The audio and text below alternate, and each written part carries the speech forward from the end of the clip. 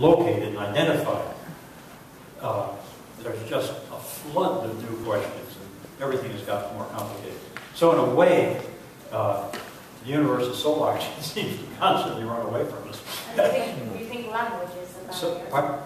Our language is a barrier to understand. Language? Yeah. Well,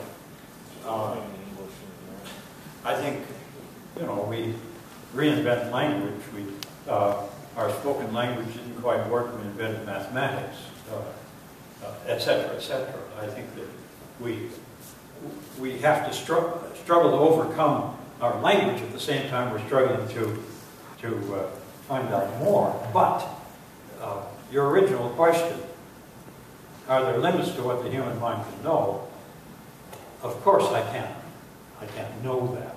But what I do know is that that which is unknown seems to be greater today than it was in Galileo's time. Thank you.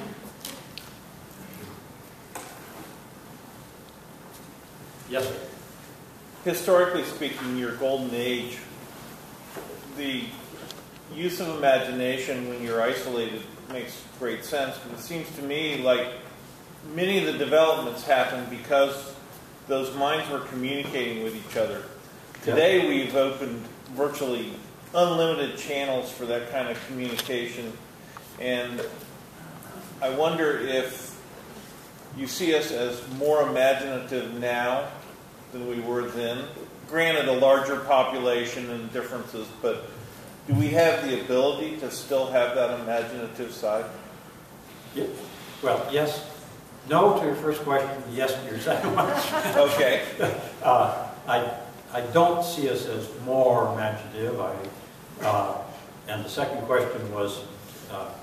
Are we, with all of our social media, our communication, our ability to pass ideas so many different ways now, are we at a point where we're passing so much information that we've taken that imaginative streak out, or?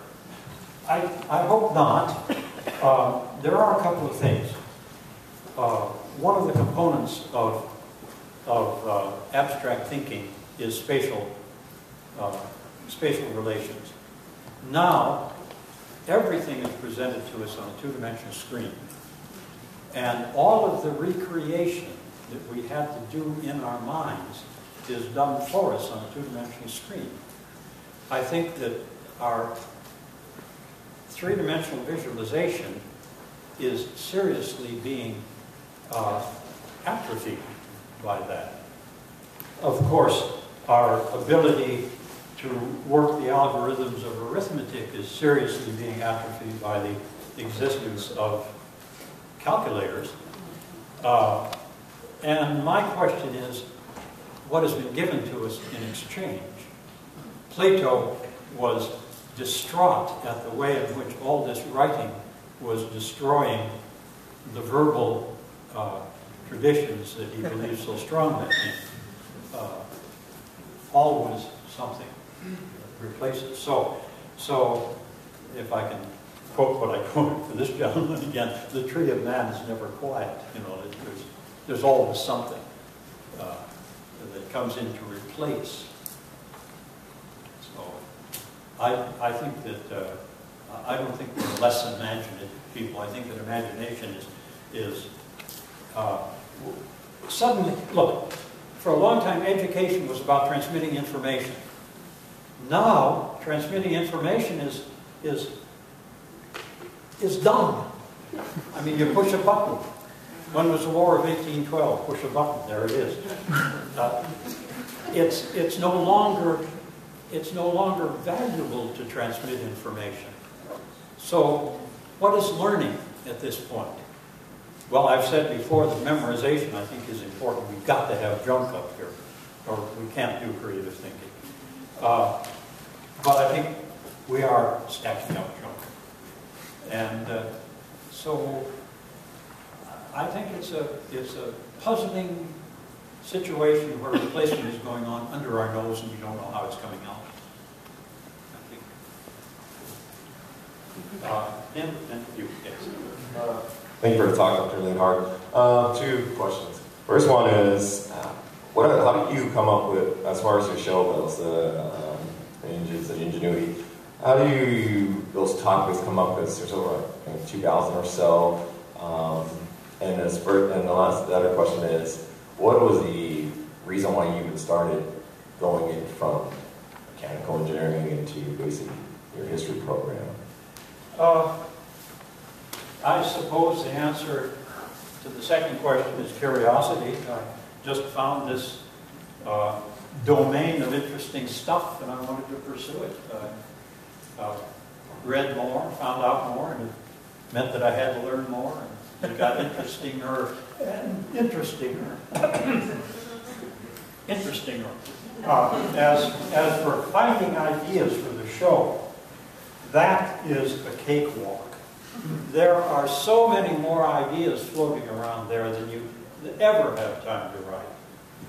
It's a matter of looking through what's there and saying, can I spin this? That's what's involved. There's no shortage. The tree of man. I have a follow-up question before. So you said that, oh, sorry, Francesca. Well, just say, we'll catch you. He's doing a follow-up, so then okay. Follow. You said before that people have these ideas and become inventions.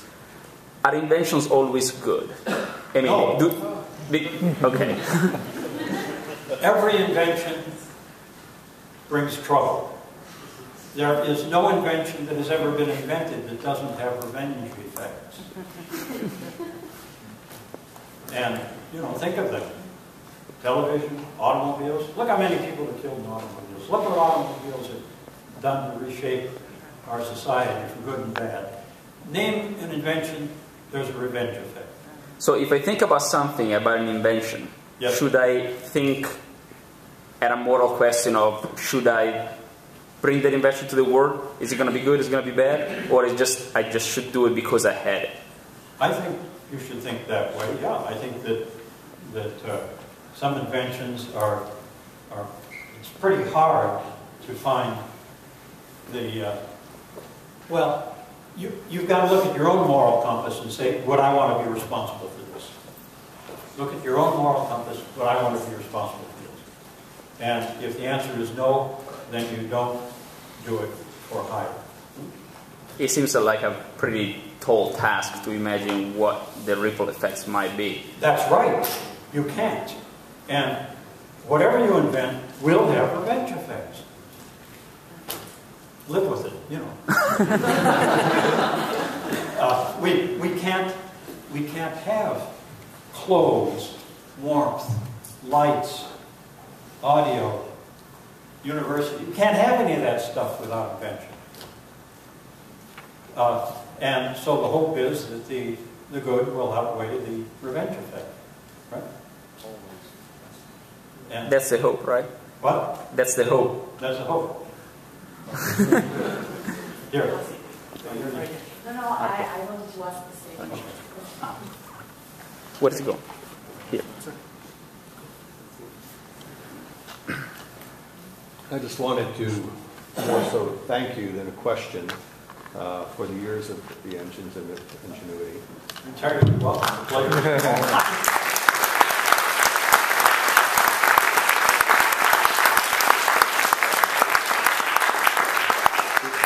It's really nice to hear your voice in person. That was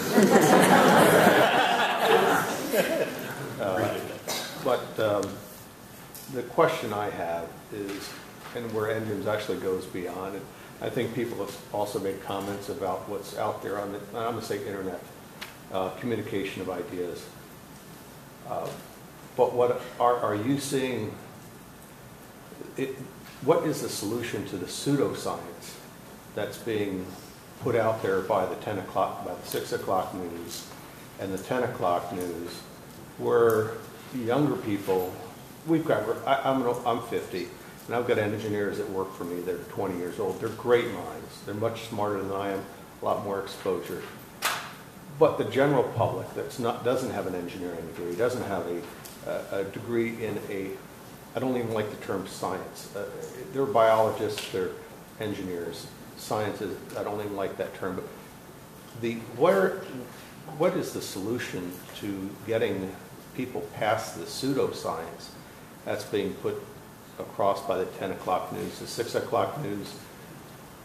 I was invited here tonight to answer one of the huge, imponderable questions, and I sort of muddled around with it.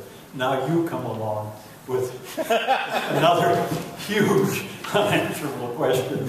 If I could answer that. Oh boy. The stuff that I see, I'm constantly getting, I come to the point where I shrink from articles on science because it's always a fight. I get an article on science and there's something wrong here, there's something wrong there. I guess that I'm going to follow up with a request of those people, the rest of the people in the room, is as you get your degrees, as you get your education, you're younger than me, you're going to be changing the world. I'm just finishing up. I've got 10 more years of work and I'm just finishing up.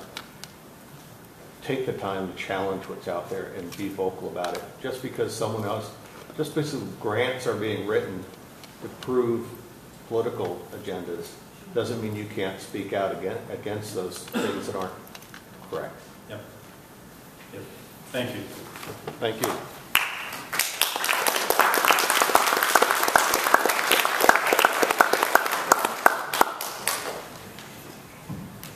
I have my announcements to make. First of all, I want to thank you so much for a wonderful presentation.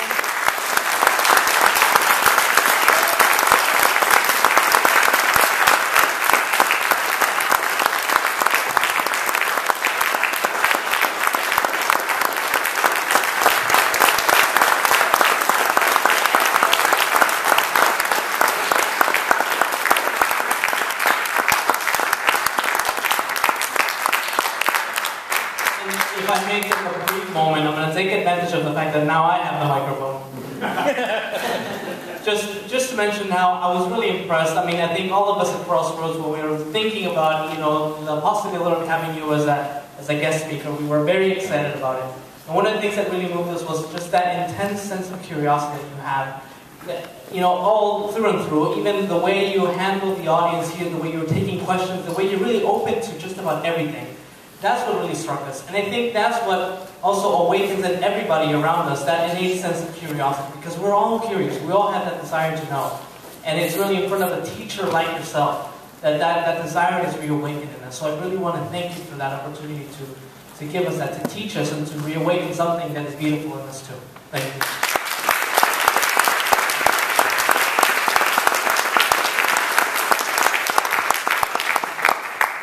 Well, we warmly thank the University of Houston Cullen College of Engineering, Department of Mechanical Engineering, the University of St. Thomas, Department of Mathematics, Computer Science, and Cooperative Engineering, and the University of St. Thomas Office of Academic Affairs, and all of you present here. If you're interested in the work of Crossroads, please leave your business card or register your name at the information desk outside of this auditorium, where you will find additional information about Crossroads and our work. Our next event, American Protestant Theology, presentation of Father Giussani's book, with Professor Archibald Spencer, Associate Professor of Theology at Northwest Baptist Theological Seminary in Canada, February 21st at 6:30 p.m. here at the University of St. Thomas.